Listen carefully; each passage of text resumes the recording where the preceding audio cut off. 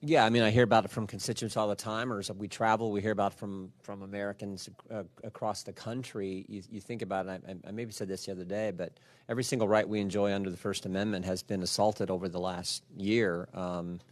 Until a few months ago, there were still some locations in the country where a full congregation couldn't meet on a Sunday morning.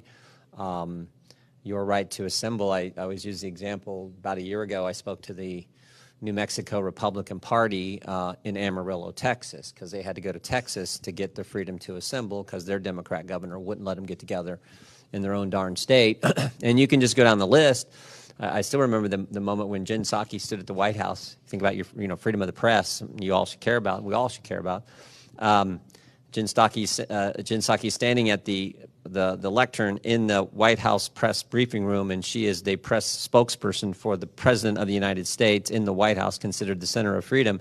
And she basically said this. She said, most Americans now get their news from social media platforms. We, the Biden administration, are working with these social media platforms to limit the information Americans get to see. And I'm like, wait, something doesn't seem right about